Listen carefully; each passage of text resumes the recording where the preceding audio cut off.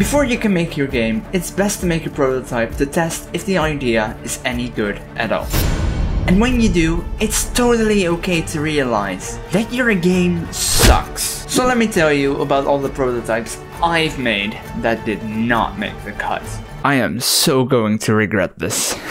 If at some point during this video you recognize yourself because you have a bunch of terrible prototypes or unfinished games, don't worry, I got something for you later in the video. First up, just to get the pain out of the way, this is one of the first games I have ever made in Unity. And it was definitely my first 3D game. And I thought it was gonna be huge. What kind of game is it, you ask? I don't know. It's called March to the Beach, and it was inspired by a song that I really like. And with the title, the similarities kinda end. You can only walk around a mostly empty house and mess with light switches.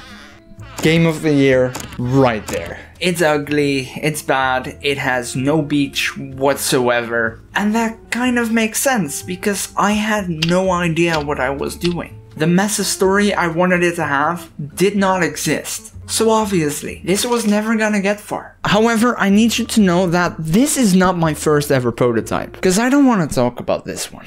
But how about a more recent one? One that I was trying to see if it would make sense for my next commercial game. Well, that would be Roomba Time. Yes, a Roomba game. What's not to love about that? Apart from the fact that it has no fun gimmicks or interesting mechanics whatsoever. Not even cool murdering abilities. In Roomba Time, you play as a Roomba. Wow. Obviously, you try to clean the house, as you do. But you gotta keep track of your battery percentage, as well as emptying the trash inside you every now and then, so you can keep going. And when you have enough points, a new room unlocks that you now also have to manage. Honestly, the concept sounded fun. It still does, especially considering the fact that there were upgrades. And people love upgrades. But this was an example of a prototype proving that sometimes the idea just doesn't work out. Sometimes your idea is just straight up doo-doo when put to the test. So Roomba Time got thrown in the trash. Next up is a game idea inspired by a movie. A movie that I really hate. I hate it so much that I get angry just thinking about it. This is Mortal Engines, the game. What? The concept is really cool. A city on wheels. That's basically what the game would be, but without the cringy story. I was thinking maybe an RTS, something like StarCraft or Command & Conquer, but on moving islands or cities. Sounds awesome to me, and it still kind of does. But wanna know what killed this game? Apart from my insane amount of hatred for the movie, I have a tiny brain. Sure, it's grown over the years, but 2018 me was very bad at game development. My units just kept flying to the side like some limp goat whenever I tried to move an island. So no. No RTS for me.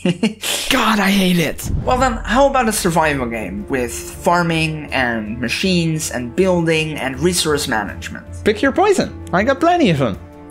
No, really, I got like 6. While I don't think that these prototypes are necessarily bad in what I was hoping to achieve, I'd say they're bad because they're not real prototypes. They're attempts at making games. And when you do so without any idea of what works and what doesn't, and with no plan whatsoever, you're gonna fail. A lot. And I definitely did. Shoot. Shoot him. You can do it. Oh god, there's green guys following me as well. This is a terrible tower defense, just saying. You've got nothing against me. I am too powerful with my weird turrets that are not rotating properly. I can't believe I thought that this was gonna be a good game. Obviously, I could add more and more to this list. Like a 2D stealth game that's probably the buggiest mess I have ever seen, if you don't count Battlefield 2042. Or what about a game about managing all your needs for survival, like breathing, eating, drinking, sleeping? That one I realized really sucked before I really got anywhere, thankfully. Or maybe a parkour game that's basically the entire movement of the character Raze from Valorant, and you try to get as far as possible in a randomly generated world. Sounds fun! Did not work out though. I got plenty more I could mention, even games that I made on this channel that could have been fun, but were beyond what I could do or wanted to do. But all in all, it's also important to know that that is not all there is. I didn't fail to make games for 7 or 8 years. Yeah, I know, I'm old, please stop reminding me. If you only look at the games that you didn't make, that were not good enough, you'll lose sight of what you did do. In my case, I finished all these projects. Some better than others, I admit. Due to a global outrage, the majority of your friend group now dislikes Paris. This is so ridiculous, I forgot. But I did finish them. Or with some, I finished them. Yo, this song is sick. Holy crap.